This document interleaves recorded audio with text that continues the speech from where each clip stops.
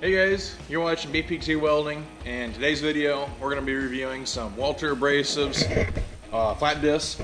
I just picked these up because they're having a little bit of a contest where you can get a Mustang out of it, and I saw it on Junkie 2009 YouTube channel and I decided to pick some up. It was supposed to be pretty good. They have a trim hole backing and all that stuff, so I want to put these against the random abrasives ones I've been using. This is not one of them. I've got some down here. These are also made in Germany. There we go. These are some of them. Random Products Advantage. And these are made in Germany. Last time I checked. And these are 4.5 inch discs and these are 5 inch discs. I can't source any of these 5 inch ones around here to put them against these ones. So this is what I got to do with. But I mean, just looking at these things here, they look pretty good, pretty resistant to wear. So we're gonna go ahead and try these out today. And I've got a little project to work on. It's a buddy of mine's trailer. We're gonna be fixing the tailgate on it right now, and he's got some of these heavy-duty hinges here made up for him. And as you can see, this is independent of the tailgate right now, so we need to weld that up. And to do that, I'm going to use a flat disc to clean them up. And we might not be able to get all the way in there with them, so I might use a wire wheel too, but I want to see how all these do in a corner like that. Let's get into this video.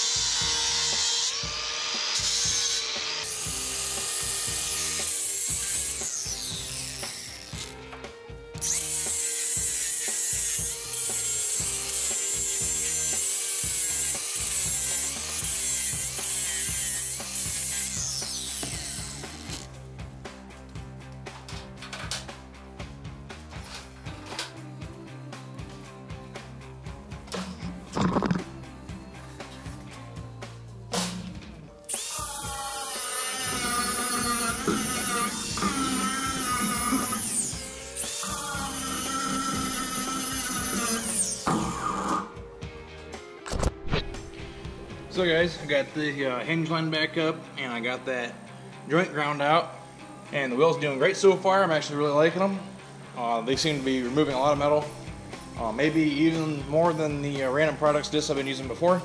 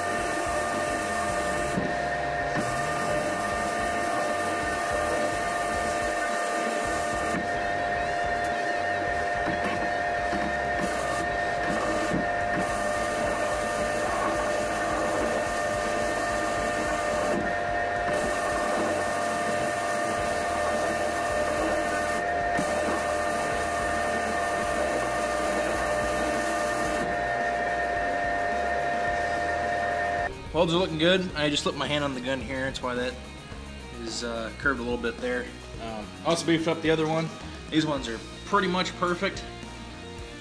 And I set the machine up for 3/16, which is 21 volts and 420 inches a minute on the wire feed.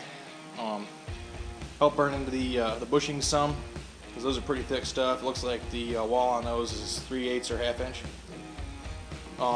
The only unfortunate thing is this tube here is only about 11 gauge, maybe 3/16. Not very thick stuff, but you know, welds are holding it good now, and he got 15 years out of the other one. He should be able to get 30 out of these. So looks like it's a wrap for the project on this thing here, getting it fixed. I just want to say the Walter Abrasives flat discs, they're very good, and I'm excited to get to use them on some more projects after this. We've got one right here you'll see in an upcoming video, maybe in a few weeks. And yeah, they seem to be performing very well, and we will update you guys in the future. Once I go through the whole box, I'll make my mind up on whether or not I'm going to buy some more. So thanks for watching. Please rate, comment, subscribe for more, and we'll see you in the next video.